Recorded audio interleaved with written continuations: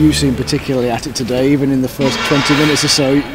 Not just beating Troy, or are you giving him a runaround out there? Yeah, I mean, like I'm 31 now, and like that's where I've had such a decent career. You know, like my job's to get at players and get balls in the box and cause a little bit of havoc. And luckily, I was given a ball today, and like I was able to do that. You know, to have the end product and the goals, to bring that into your game.